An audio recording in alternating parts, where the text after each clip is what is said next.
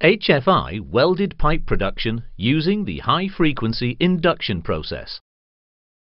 A knowledge floater by Mannesmann Line Pipe, a Salzgitter Group company, with audios, animations and videos. A brief description of the welding process. The starting materials for the production of longitudinally welded steel pipe at Mannesmann Line Pipe are hot, wide strip coils of a suitable width. The process is subdivided into 3 steps. Shaping of the butt-welded endless strip to form an open pipe, the actual welding process, and annealing of the weld to obtain the desired microstructure. This is followed by size rolling to the final diameter, finishing, and final inspection. The basics of HFI welding. To start with, the strip is shaped to an open pipe. This is done continuously in small steps to ensure a smooth process and a uniform, perfectly round pipe.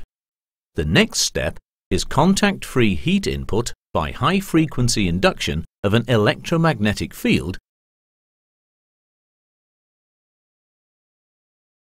Before we go on, let's take a look at the theory behind inductive heat input. The eddy current generated in the pipe by the inductor coil always seeks out the shortest path to form a circuit. Accordingly, it flows around the back of the pipe into one strip edge and along that strip edge towards the welding point. From there, it flows back towards its starting point. So remember, the high-frequency alternating current flows around the pipe circumference until it reaches one strip edge and then back along the opposite strip edge. The reversal point is the welding point. From the flow splitting point, the current flows to the weld. Please note, the higher the frequency of the induced alternating current, the greater the density of the eddy current and the more strongly will it be forced towards the steel surface, that is, the strip edges. This phenomenon is called skin effect. See the knowledge floater, induction technology. To produce the weld, the heated strip edges are squeezed together. The pressure required for this is generated by the side and especially the top rollers. By the way, the impeder, shown in the schematic on the right, is part of the electrical system. It has a ferrite core to prevent leakage current circuit on the pipe inside surface. High-frequency induction welding is classified as a resistance pressure welding process because, on the one hand, heating of the material is affected by high-frequency current and the material's resistance, and, on the other, it applies pressure. The video shows the production of high-strength steel pipe by HFI welding at a speed of 25 meters per minute. The flash generated on the inside and outside surfaces during welding is scraped off with special tools.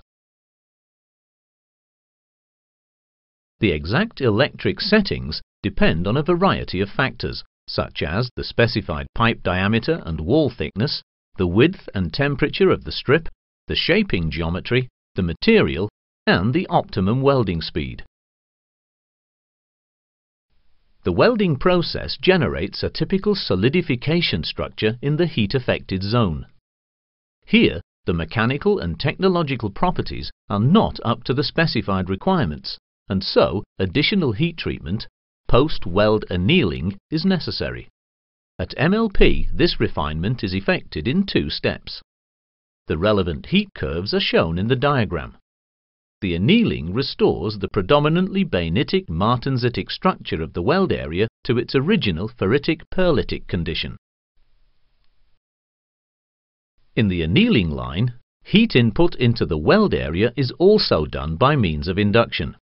Adequate annealing time and through annealing across the wall thickness is ensured by an array of induction coils arranged in sequence just above the weld area. Photoelectric scanning of a pilot line applied after welding ensures that the inductors are precision-guided centrally above the weld. Continuous temperature measurements and control loops allow the annealing temperature to be kept within tight limits. Deviations from the specified temperature window are automatically paint marked on the pipe string. For individual pipe tracking purposes, they are also logged in the mill data acquisition system together with their location. This makes sure that even in the case of high-strength steel grades and great wall thicknesses, the mechanical technological properties in the weld area match those of the base material. The finishing line completes the processing steps to prepare the pipes for the customer's application. It includes the following operations: cutting to length as specified by the customer, pipe end beveling as a preparation for stringing by means of girth welds, non-destructive ultrasonic testing of the weld and pipe ends, hydrostatic internal pressure testing, geometric checking, and pipe marking.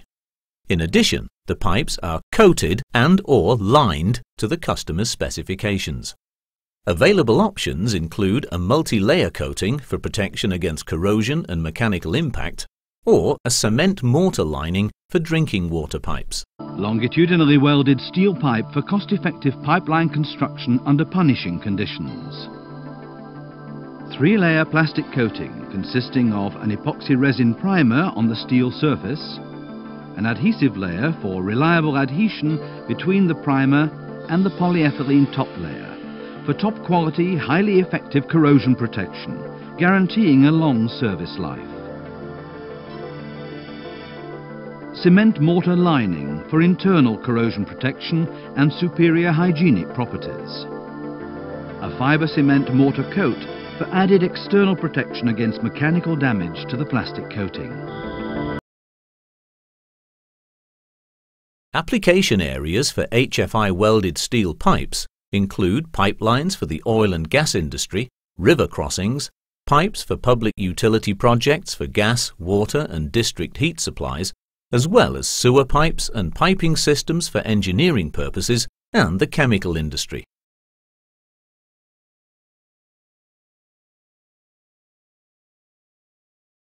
A cross-section through an oilfield drill pipe string illustrates the wide variety of tube and pipe products used in the oil and gas sector.